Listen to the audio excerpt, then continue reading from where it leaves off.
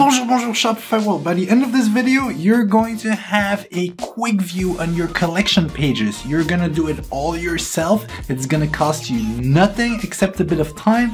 And frankly, it's probably gonna save you $200–300 to have a developer do it for you. The first and most important thing you do is you go to online store once you're in the backend of your Shopify store and you create a duplicate of your live theme.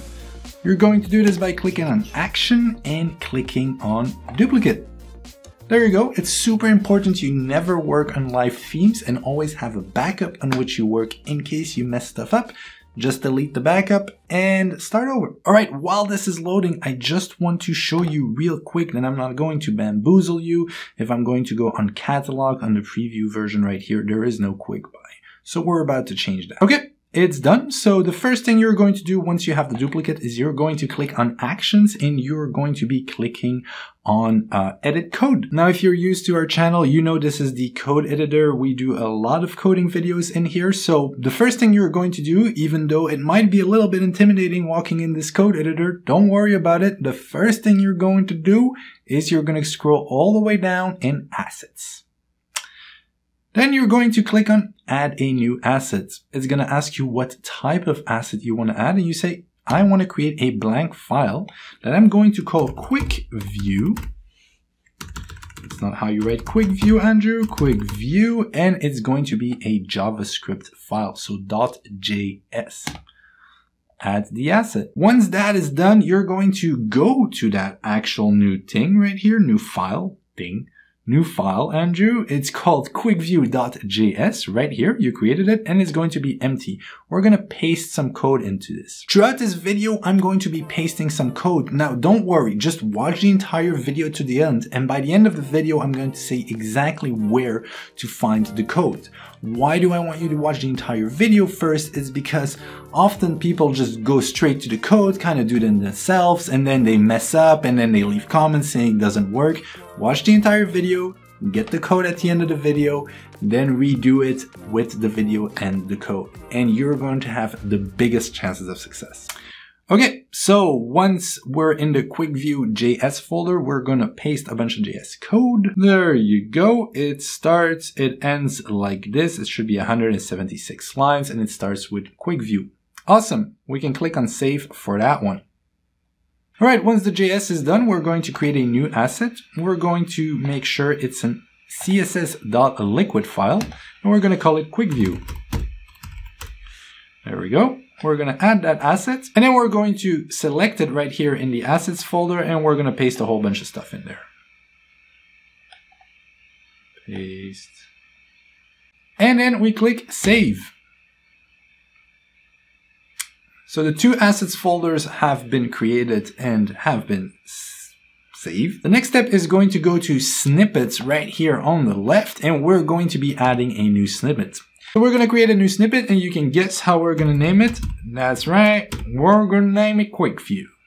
Once you create it, contrary to the asset ones, this actually opens immediately, and you are again going to be pasting some code in here. So that's gonna look like this. You're gonna click on Save. All right, next step is to going into the theme folder. Right here on the top, there is a layout. Don't forget to save. But there is a layout right here, and it's theme.liquid. Everyone, I used to call it theme.liquid, and people were like, huh, which theme, bro? I don't see it. And I'm like, no, apparently it's theme. I gotta do the th. Anyway, we're going to find the closing head tag. This is the opening head tag. And if I highlight it, meaning turns orange, and I'm going to go scrolling all the way down, I'm going to find the closing head tag right here. I know it's closing because there is a / before the word head.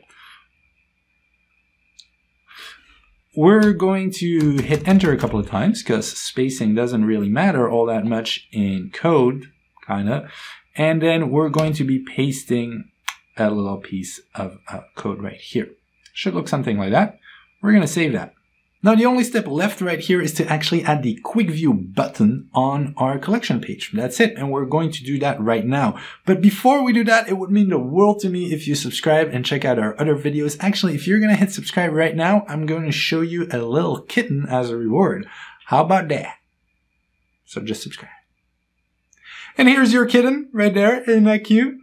That's cute, right? All right, anyway, enough of all of that baloney. Let's go to our final step here, the sections. Sections are right here. We haven't clicked on them yet. Right here, and we're going to look for collection-template. This one. Boom, you click on it. And then this is kind of the tricky part. We're going to look for, it's a list that we're looking for. So maybe the easiest thing to do is Command F on a Mac, Control F on Windows. A little search box appears and we do grid. Here, grid item. There we go. This is the one that we want. There's a bunch of them, but we want the list. This is a list. LI stands for list. Here's another list. And it's this one that we need. A list with a class grid item. And then this is the opening of the list. This is the closing of the list right at the end of the opening of the list. So right here, we're going to hit enter once and we're going to paste some code there. Just going to be 2 quick lines of code. And this is basically telling, hey, everything that we built so far, you're going to insert that right above. So we click save. There we go. Now, normally it should work. Normally, if you have an existing store, normally that should be enough. It's not going to be enough for me though, because there is no jQuery yet. However, let's test it just to make sure. We saved everything. So we're going to check. We're going down to the copy. So online store themes, the copy. We know this is the one we worked on because the last saved just now. We go on actions and we go on preview. Then you go to your collection page. Oh, look at that. The quick view is there, but it doesn't work. And if it doesn't work, it ain't no good in my books. So the reason of that is because I don't have jQuery installed yet. Now, if you have a theme, and if you have a store that has any bit of history where you did any type of modification, it's possible that it's already working because someone else already installed jQuery on it. This is brand new, so I've never installed jQuery, so we're going to do that together. So all this to say, normally it should be working for you. If it doesn't work, don't worry. We're just going to go back here, online store themes. This is the one we worked on. We're going to click on actions, edit code. We're just going back to the code editor where we were before. We give it a second to load. We're going to theme.liquid right here. And then actually you should write the opening head tag. Remember that one? There's a closing head tag. Remember that one? This is the code that we added earlier. Well, right before that, we're going to add our jQuery library. Paste. And then we save. Once it's saved, we're going to refresh this right here. And boom! Look at that. We got a quick view.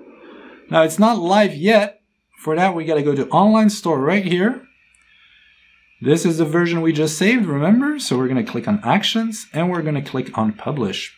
Are you sure you want to publish this version, they ask? Oh, damn, I'm sure. Publish. And there you go. That's a beauty. Now, if we look at our live store, I'm going to close all of this. We look at our live store. So any customer that walks in right now, they go to our collection page. Guess what they're going to see? They're going to see a quick view. Boom. Alright, so now the quick view works as we can see. If you want to modify the color or the view of it, you're going to have to talk to a professional. They're just going to be able to help you out here. Otherwise, you can learn CSS. It takes you about a couple of hours to learn it. Once you learn it and master it, you can modify all of these colors and the shapes yourself. It's kind of hard to do with just a YouTube video. And all of the codes that I've been copying and pasting, you can find them right below on the link. That's it. I hope you enjoyed it. Make sure to watch another video. Ciao.